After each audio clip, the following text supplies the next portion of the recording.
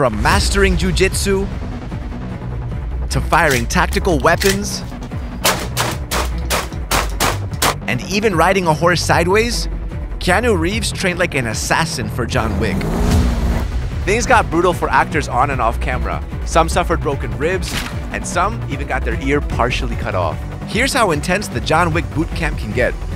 Welcome to Xplained. Keanu Reeves is an absolute legend when it comes to doing his own stunts. From jumping out of a Jaguar onto a speeding bus in Speed, to leaping off of a 43-story skyscraper in The Matrix, he's willing to train and do almost anything for a film. But the intense training regime for John Wick was unlike anything he'd done before, and it lasted 3 to 8 months for each film. So how far did they push it for Chapter 4? Let's break down the John Wick boot camp, starting with the martial arts training. The director, Chad Stahelski, wanted long action takes instead of quick, shaky cuts and trick photography. So Keanu trained like a real stuntman with 8711.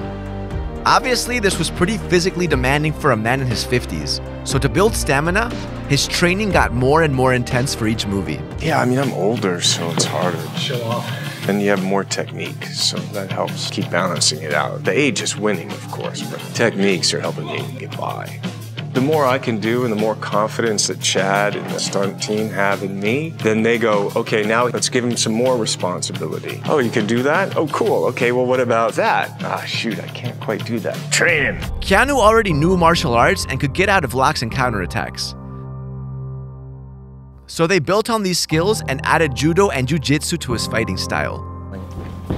For Chapter 2, he trained with the Machado brothers and learned 15 new judo and jiu-jitsu moves. And fun fact, he got so good at it that the International Judo Federation presented him with an honorary black belt. What we did with Keanu, I start to see his knowledge. He's already very sharp in techniques. And we start trying to improve the transitions. And like somebody come on top of him, he escape quick and go, grab the neck, boom, break. Every position he know how to escape, how to set up, how to counterattack, and how to do the submission. In Chapter 3, Keanu trained for 6 months. And they taught him moves from other fighting styles like karate, sambo, and even kali. His co-star Halle Berry was also put through the grind. And it got so fierce at one point, she even broke a few ribs while training. In Chapter 4, they pushed him even further by adding nunchucks to the mix.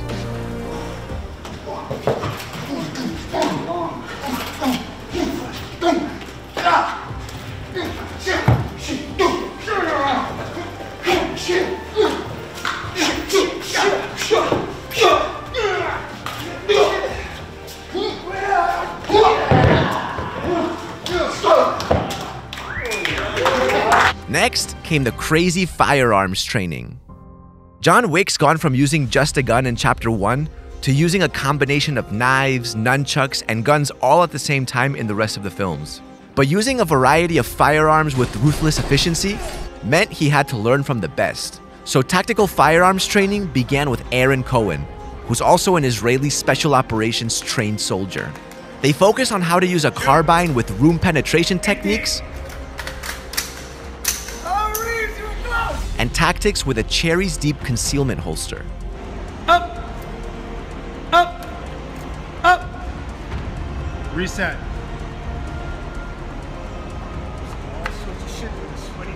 Keanu learned to spy rooms, do reloads, transition seamlessly from weapon to weapon, and even footwork that had a John Wick style to it.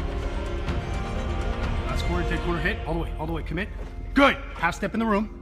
Then they upped his game and sent him to train with multi-gun shooting champion Taron Butler.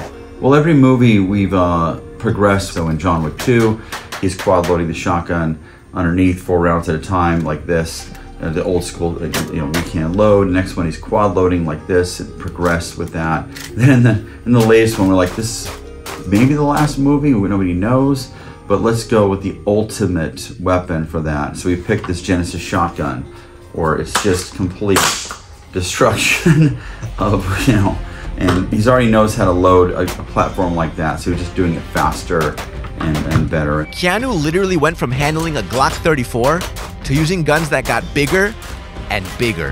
Have a look at him in beast mode.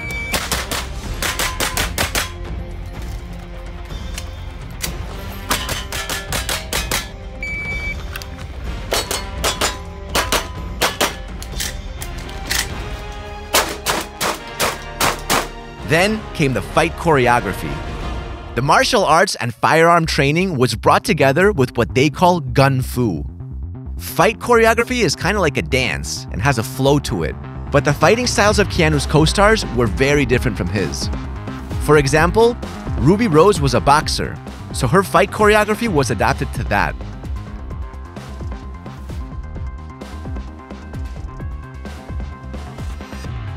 Halle Berry's style was based on a woman of her height taking down a 6.5-foot man. I had to learn to fight one like Keanu, and I had to learn to fight with him in very close proximity. They're very much a team. This is just hard as shit, but it's also a lot of fun, and I have a great team of people that are teaching me and training me. In Chapter 4, Rina Sawayama's fight style had her using knives and a bow and arrow in action scenes.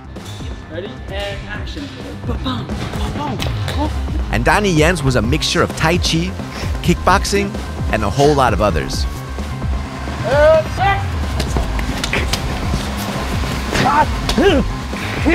8711 had to work on blending their styles together. So first, they fake fought with each other a lot to find a natural flow, and Keanu got so sharp, he was able to improvise and adapt on set if things ever changed. After this came training with animals. Keanu actually learned how to ride with stuntman and horsemaster Tad Griffith. But ordinary riding was too easy for him, so they taught him trick riding. By the end of it, he was able to hang onto the side of a horse, recover into a riding position at a high speed, and move from one side to the other quickly. John Wick 3 was even more brutal than John Wick 2 because now you're adding horses, riding horses, hanging off, shooting underneath the horse. He came out one time with his whole flap of his hand cut open from the horn. Like he opened it up and it was just this tape on it. And he's got like quad load shotguns. There's videos out there of you seeing him. His whole hand is wrapped, doing all of his reloads, MPX, everything. He knows he's putting the time in. He knows he's got to put the work in, but no one puts the work in like he does. So once they got to the streets of Brooklyn, Keanu rode and fought like a natural. The idea was, how can I do these tricks and be safe? So Scott developed this idea of a movie truck, some girders, and we'll pick you and we'll do wire work on a horse. And Chad will sit on the top of this thing on a perch and he'll guide the horses and then you'll ride in this contraption.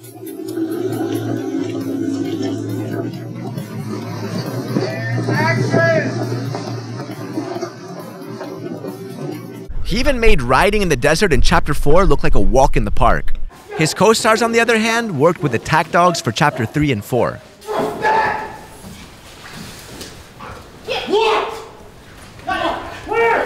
These Belgian Malinois were smart, strong, and agile. They could climb vertical walls, dive, punch you with their nose, and were raised from birth and trained specifically for the movie. But the handlers couldn't be everywhere on set, so they taught Halle Berry how to train the dogs herself. And this made them believe she was their master on set.